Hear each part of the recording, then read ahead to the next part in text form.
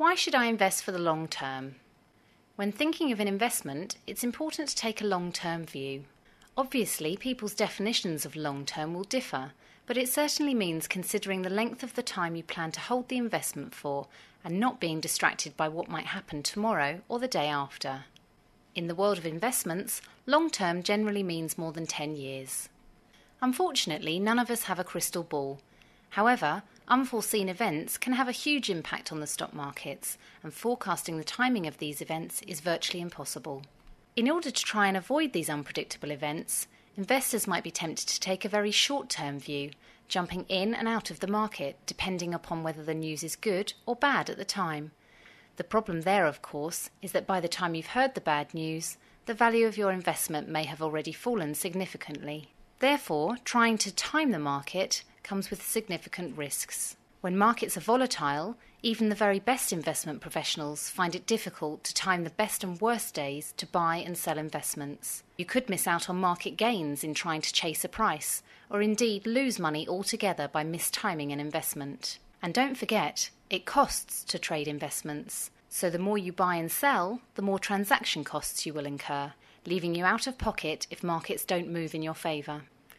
I suppose you can see why some people might think sticking to cash accounts could be a safer option to avoid the risks associated with such market volatility. However, there are other, different risks to consider if you adopt this approach. The effects of inflation over long periods of time can seriously erode the real value of your savings. Just to maintain their real value, you have to ensure that your savings are earning an interest rate which at least matches inflation. Think about it, a low interest rate coupled with a higher rate of inflation over a long time frame, and you can see how your savings, if held in a cash deposit or bank account, soon diminish. Taking a long-term view becomes even more important when we start to think about the reality of living longer. The dwindling state pension fund means that saving for retirement is becoming essential, and the longer time you have to save, the better. As the stock market is difficult to time, by investing a regular sum each month, rather than a large amount on one day, you can reduce the risk of getting it wrong. This is sometimes referred to as pound cost averaging. Over the long term, this approach averages the cost you pay for an investment, meaning you might end up paying less for the investments you purchase. For example, if you invest £20 in the stock market each month for a year via a suitable investment, you will access the market at different points each month. The low points mean you can buy more for the same amount, but the higher points mean you get less. The real cost will therefore be the average of all these payments over the year. Essentially, what it means is that by putting a bit in every month, you aren't leaving it to chance that the time you did enter the market was the right time. Another benefit of regular investing is the effect that compounding can have on your investment. Keeping it simple and thinking in terms of a bank account, compound interest means you are earning interest on previous interest paid. So, for example, if you have £1,000 in the bank, which pays 5% interest, although the rate stays the same each year, the amount which you are being paid increases. This is because you are earning interest on previous interest paid. Putting a little aside each month will soon become a habit, and even a small amount each month can grow into a sizable amount quicker than you think.